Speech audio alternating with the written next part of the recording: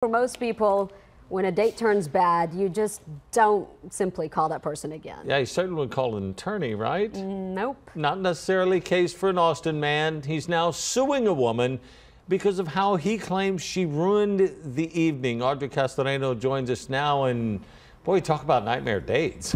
Yeah, definitely. This is not something you hear about every day, a date leading to court proceedings. Brandon Vesmar says he met the woman through an online dating app. The two agreed to see a movie, but Vesmar says it quickly went downhill when she kept texting during the film. He claims she opened her phone between 10 to 20 times to read and send texts. But I said, listen, your texting is driving me a little nuts. And she said, well, I can't not text my friend.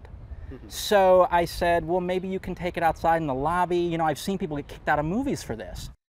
The woman claims Vesmar's behavior made her feel so uncomfortable she left, fearing for her safety, leaving him, though, without a ride home. Vesmar has now filed a principal action lawsuit suing her for $17.31, the price of the movie tickets. But he says it's not about the cash, it's about the principle and how you should really treat others. Back to you.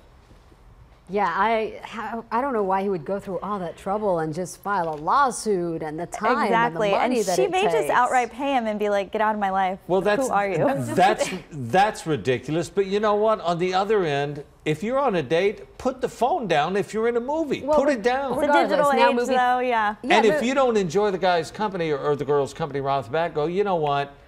This is a bad idea. I just don't feel anything. I'm going to leave. Well, anyway, regardless, I was going to say movie theaters really don't let you text in the movie theater because it's also rude for other people who are watching the movie, even if you don't know them. So all around, just a crazy story, Stacia. Yeah.